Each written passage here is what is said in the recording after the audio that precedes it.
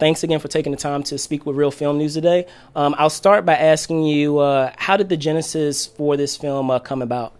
Right, I've been looking for a film that I could adapt on a shoestring budget for many years. I've done a lot of shorts and obviously a lot of short form stuff, commercials, other things like that, but I've always wanted to make features. That's why I got into this and why most people get into this. So I've been looking for a subject that I could make for little or no money that was kind of actor-driven, character-driven, small film. And I read a few other books by this author and came upon Blood and Circumstance, and it was two characters sitting in a room, but it was still a captivating story. So I thought, well, I can expand on that. Instead of having to make a big book smaller, where a lot of it gets lost, I can kind of take a small story and make it slightly bigger and still be able to pull it off. Gotcha. Now, as you said, this was adapted from a novel, and oftentimes when you have an adaptation, you already, the great thing about it, you already have an established, a group of folks that are familiar with the material if they read it. But, in that same regard, they may feel that they've seen, a lot of the elements that are in there. So are there going to be any things in the film that are going to surprise folks that have read it and that are familiar with it? Right. So people always say the book's better than the movie, and usually it is because the book's more well-rounded. But in this case, the book was so small in scope. It was two people in a room, a psychiatrist and somebody on trial for murder, and that conversation took place over weeks, and that was the entire book. So from there, we kind of expanded. We added characters. We added kind of a lawyer for the person on trial. We added family members, and we also flash back and have that same cast in younger times. So we've expanded on that. Even if you've read the book, you'd have a lot of new material, and you'd still be interested in seeing the movie. Great, awesome. So this film, a lot of people could classify it as it falls under, mystery or crime thriller. What do you? Because I think it's a genre that is not going to go away. It seems like people are always interested in that genre. What do you think personally it is about that genre that appeals for people?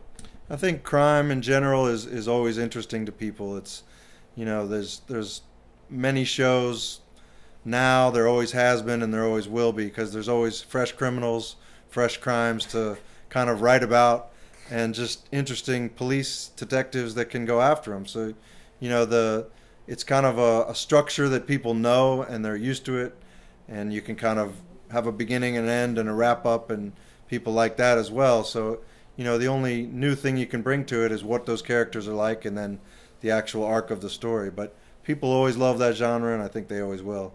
And our particular one is more of a psychological, primal fear comes to mind, where there's kind of a story being told, and you may or may not be getting all the facts, and you kind of have to pick who you're going to listen to in the story, and you have different points of view. And I've always been, even back, I don't know if you remember Run, Lola, Run was a story told 3 different times with 3 different perspectives. Things like that always interest me, where the audience has to fill in large gaps and has to really engage rather than being spoon-fed information like a lot of shows. Okay. All right. So you already have Blood and Circumstance set to show at the DC Independent Film Festival. Are you going to continue the film festival circuit, or are you going to jump forward with a brand new project? Well, I'm going to continue the film festival circuit or distribution of this film until it runs its course and we find a buyer or find a distributor.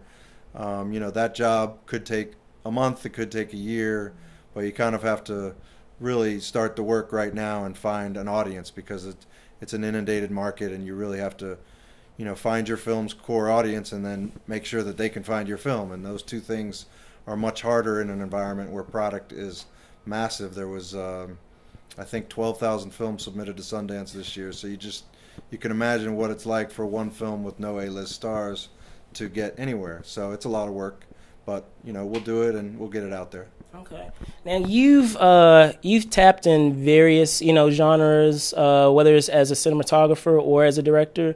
Will your next project be a directorial effort, or will it be something that kind of plays to your talents as a cinematographer? Right. I will always want to shoot with talented people and be a DP for talented people. I think the hard thing is that as a cinematographer, your power is limited to what stage you come into the process, and how you collaborate with the producers, directors, and etc. So once you get a taste of kind of having control from the beginning, you really want that with all your projects, because if I'm a DP and I show up on day one and art direction, things like that, wardrobe, all this stuff is not where you'd like it to be, then there's only so much you can do on that day. But if you are with those people or you're running that whole process, then those thoughts are in your head from the beginning, and by the time you get there, that's all been thought out. You can make it as good as it can be.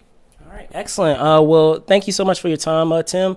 Blood and Circumstance will be playing on Saturday. Saturday, 4:30, DC Independent Film Festival.